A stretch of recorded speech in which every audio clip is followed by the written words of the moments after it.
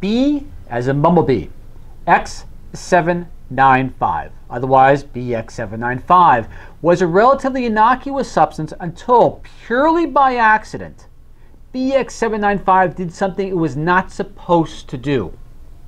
It basically cleared herpes simplex virus -1 from the cell. What is normally supposed to happen is BX795 is supposed to inhibit something called TBK-1 or tank binding kinase-1, and by doing this it's supposed to make things worse. But it didn't.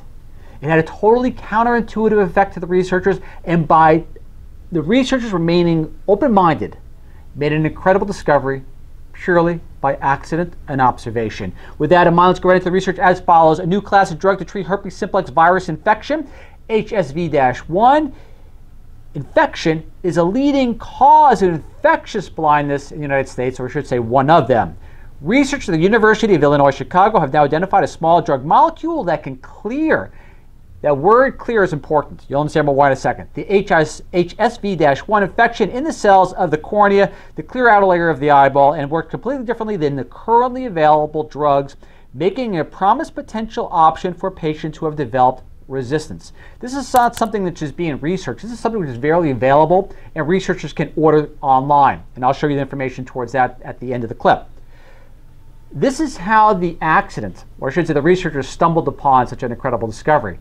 To proceed, the researchers were quite surprised by their finding because BX795 is known as an inhibitor of TBK1, an enzyme involved in innate immunity and neuroinflammation.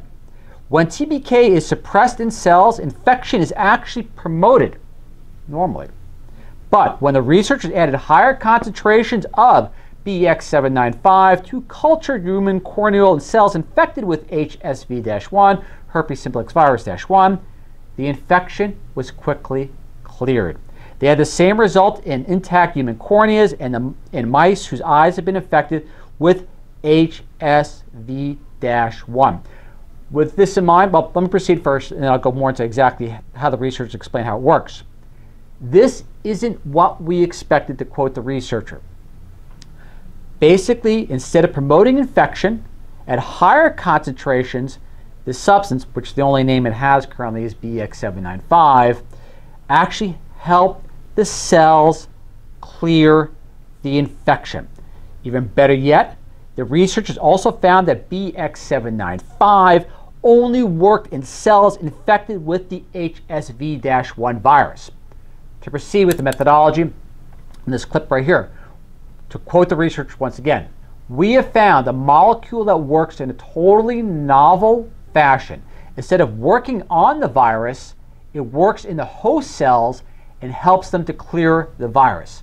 With that in mind, that now opens the door, as stated further, or I should say prior, to HSV-1, HSV-2, and potentially HIV. To proceed, there was no discernible toxicity or negative side effects at the therapeutic concentrations in cells that are not infected with the virus, quote the researcher, because BX795 targets a common pathway that many viruses use to replicate inside the cell.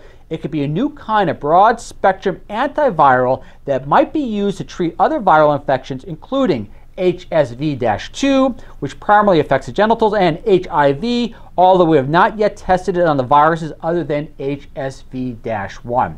An incredible discovery made purely by accident and observed by researchers who kept an open mind to observe and record what was actually occurring when they added BX795 and just didn't assume, oh, there must be a mistake, and threw the research away and started over again. Incredible. BX795, potentially non-toxic, healthy to normal cells, tends to only affect the cells infected with the HSV-1 and potentially others as they do more clinicals. And a cool part about it is, as we show right here, researchers can easily order it online per se, and I'm only putting this up there for the researchers who want to further it. As you can see, it's easily available, as well as too, for anyone else, the DOI I'll list with the links to the full study. The full study methodology, what they did, everything else in regards to the results, is fully public and free to anyone who wants to review more on their own. Again, this is Route Church Channel signing off. Look forward to see you all once again in 7 days. I hope you find this information of use, but incredibly promising just the same. Thank you very much, and I'll catch you all next week. Bye.